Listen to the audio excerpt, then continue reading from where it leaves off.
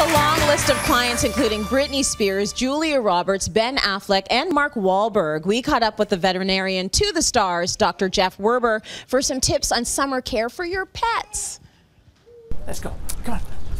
During warm weather, I think the biggest problem owners make is that, well, first of all, they don't pay attention enough to their pets' behavior when they're out playing, exercising. Is the panting becoming too excessive? Are they not getting enough water? Did they not bring water with them? Did they not take enough breaks? One of the biggest ones is leaving a pet outside and not providing shade or ample water. You'd be amazed how fast they can overheat. And then people don't know, how do I know if my pet's dehydrated?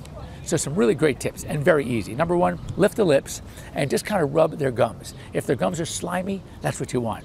If your fingers are sticking on the gums and you get tacky, then too dry. Another thing you do is you can tent a dog's skin up, like by the nape of the neck, and if it tents up and stays there, dehydrated.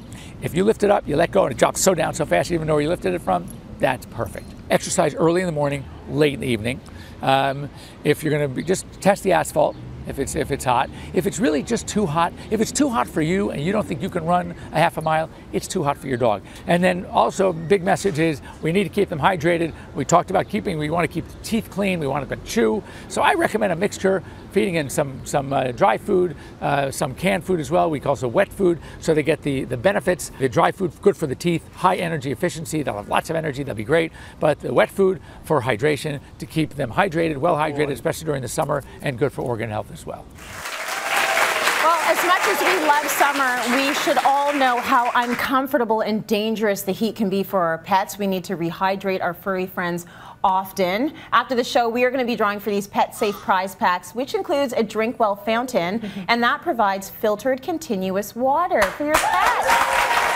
I'm still seeing people with the windows up and the dog in the car. You got to leave the pets at home.